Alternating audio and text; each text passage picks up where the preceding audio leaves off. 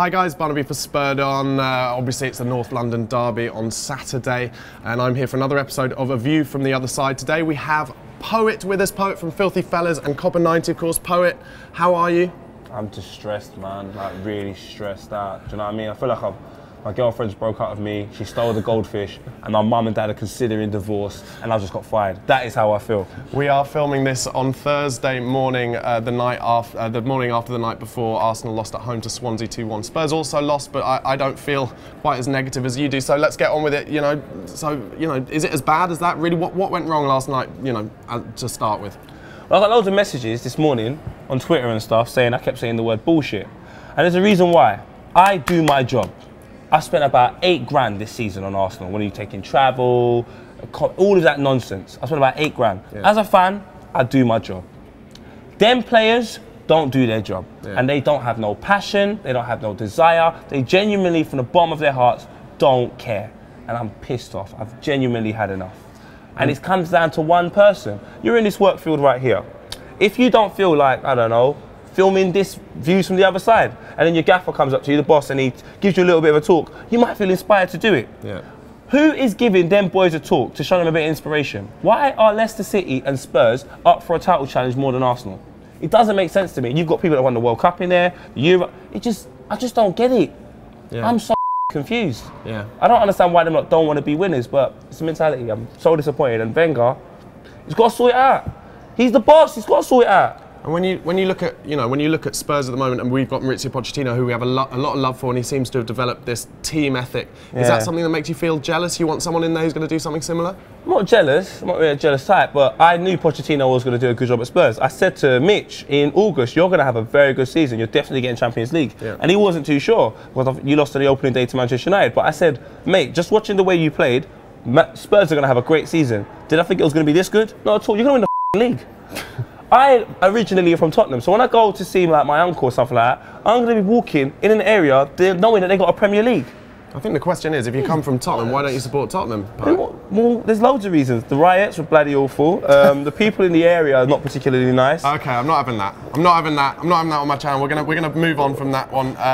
So this might be a hard question to ask you, but obviously we're Spurs channel. It's A View from the Other Side. How you said you saw at the beginning of the season you knew we were gonna have a good season. Yeah. What is it about Spurs then to you that means we've moved on to this potential title challenge? Because they care.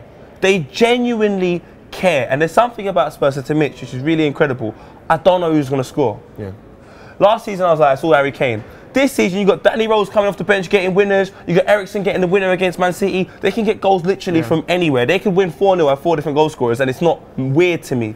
Arsenal, the problem is if Giroud don't score, which he never scores, he hasn't scored in 10 games now, or Sanchez, you're just trying to find a goal scorer, and that's a problem. When you've got a team that are together, unified, genuinely want one goal, common goal, and all of them are up for the fight, bruv, they score, run straight to the fans, and they're like, boys, we're going to do this. We score, and everyone's moving around like it's a L'Oreal advert. Like, do you know what? Honestly, I saw at Man United when you got the second one back to go 3-2. You were from 3-1 to 3-2.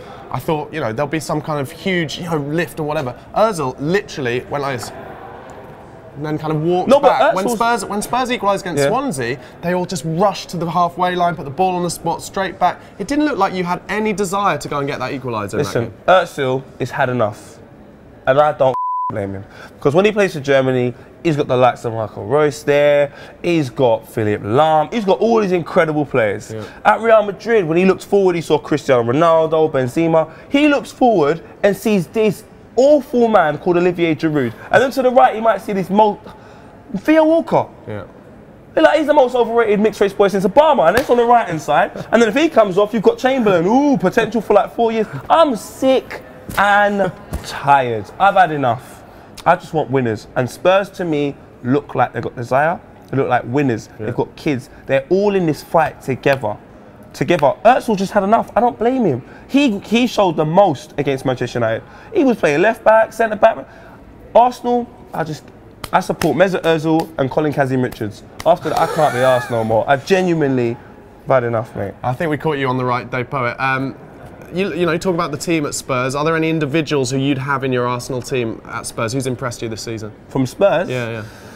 I'll definitely have the boy next to Vertonghen. I don't know how you pronounce his name. Toby Alderweireld, yeah. He's incredible. Yeah. Absolutely incredible. Like, he's just a beast. Do you know what I mean? He's a traditional centre back, but at the same time, he's got the elegance and class. He reads the game incredibly. Yeah. Unlike any centre back I've seen at Spurs since Ledley, definitely. And I think he's just. And when people hear people talking about Stones and all of these other overrated English players like we like to do in this country, I just say to them, just watch the Spurs centre back pairing. If it's not as good as that, why are we even bothering talking about it? I don't want to hear about Stones. Koscielny's good, but Gabriel's too rash. Mertesacker, you look at Toby, you think that is how you want your centre back to play. Yeah. Loads of passion, reads the game well, leadership from the back as well. Yeah.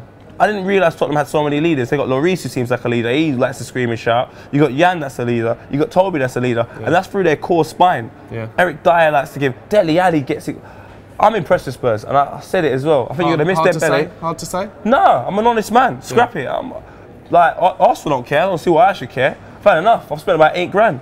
With £8 grand, I could have taken my missus away. I could have bought, you know, I could have taken us shopping. Yeah, that would do you know what I mean? nice. I could have invested in the channel. I could be wearing what you're wearing. Mate, it's not that incredible. I've got this for like £20. These, F2 gave it to me, God bless them. These trainers were £300, but I could have got you the trainers. Yeah. You mentioned in there Koscielny's a good player. Obviously, he's out, Czech's out. To you, does that put, you know, does that put the nail in the coffin for Saturday? You're a lot less. Obviously, I find it hard to be confident going into a game, but you seem so lacking in any belief that you can get a result. None.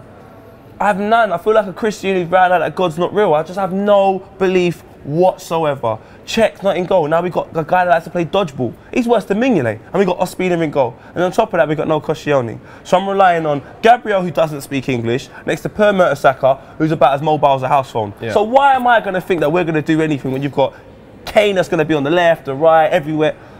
I'm just praying that Bellerin and Monreal have a good game. Because if they have a good game, hopefully it can install some confidence in that backline, because I genuinely, when you look at, you're going to have who? Toby? I have Toby and Kevin Wimmer with Kyle Walker and Danny Rose, and then Eric Dyer in front. But look at the triangle you're going to have. You're going to have Toby, Wimmer and Lloris. We've got Per Mertesacker, Ospina and bloody Gabriel. And we want to win the league. What is this, a championship? It's just a joke. I've genuinely had enough. You mentioned the league there, so how do you, maybe a little bit of take Arsenal away from it a little bit, because I know you don't think you're going to win the league, but who, if not you, who do you think? Because I've been saying all season, I think whoever finishes above Arsenal will win this league, but you know, where do you see it finishing now? How do you think it'll go? At the start I said Man City. I thought after that Carling Cup victory that it might install some confidence in the boys and they'll go out, get a hard victory against Liverpool, but as much as it hurts, it doesn't even hurt me to say no more. I'm over the pain, mate. Do you know what I mean? Like, Spurs are going to win the league. Leicester City are going to bottle it because they're going to come against them, like you saw last night. I said to you, they're going to draw. I thought you lot were going to get a point as well. I did, yeah. But West Ham are, it's no. It was their cup final last night. West Ham played unbelievably, I have to say. Mate, there's no shame in losing to West Ham away from home. No shame whatsoever, especially in the London derby. But from now on, I just think you're going to beat Dortmund. That's going to install more confidence in you lot. And I think that you're going to definitely turn over Arsenal 4-0 on Saturday. It's going to, bruv. Am I allowed to say that you may have actually put some money on a 4-0 Spurs victory? Yeah, I did. And if any Arsenal fans got anything to say, I don't give a shit. I do my job as a fan. Half of you lot, I ain't got a season ticket. I've been to more games than people that got season tickets. Yeah. I go away from home. I've got every single jersey from now until bloody 1996. So don't tell me nothing about not doing my job as a fan, mate. I've had enough. Enough. Poet, mate, thank you so much for coming. I hope you don't get a result, but also, you know, I want your mood to improve. But guys, let us know what you thought of A View from the Other Side in the comment section below. Don't forget to subscribe to the channel on YouTube, follow us on Twitter @Spurred On TV, and go and check out Filthy Fellas and Copper 90, where Poet does some brilliant work with his Liverpool mate Vuj, who is a crazy cat, isn't he? He's a couple of nuggets short of a Happy Meal. But I love him. Definitely is, guys. Come on, you Spurs. Welcome to another match preview, and this time we have Arsenal at White Hart Lane in the Premier League. Now, guys,